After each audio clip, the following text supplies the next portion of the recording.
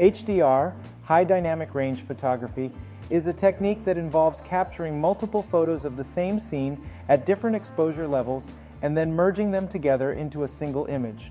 This allows you to capture more detail in both the highlights and shadows of the scene than you could with a single photo. When we look at a scene with our eyes, our brain automatically adjusts to the different levels of brightness and contrast, allowing us to see all the details.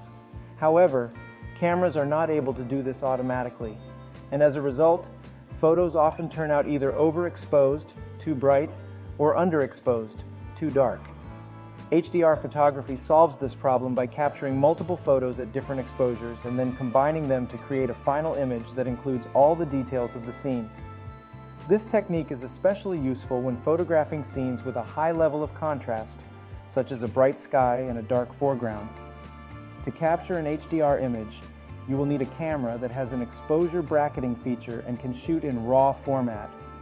Exposure bracketing is a feature that allows you to take multiple shots of the same scene at different exposures, while shooting in RAW format gives you more control over the final image during post-processing. To get started with HDR photography, you'll need to set up your camera and tripod and choose your camera settings. Here are some guidelines to follow. Use a low ISO setting to minimize noise in the image.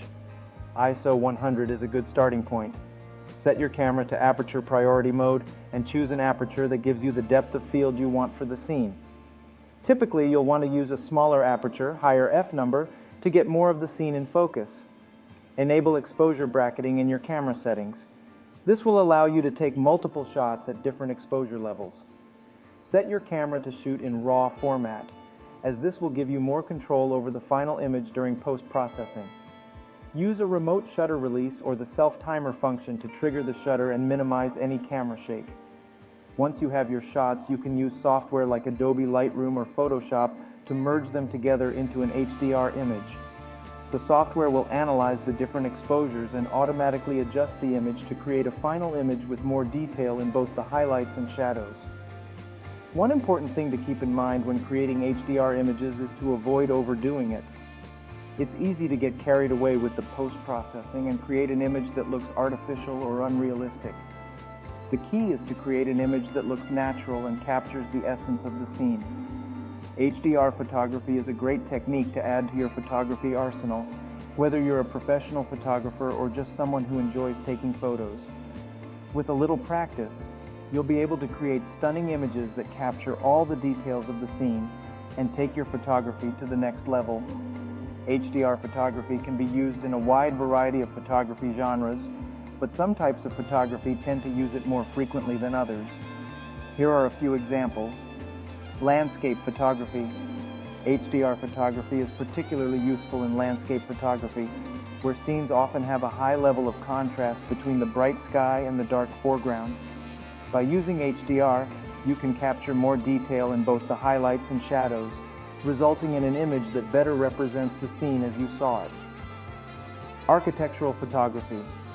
When photographing buildings or other structures, HDR can be used to capture all the details of the scene, from the intricate architectural details to the bright sky behind it. Interior photography.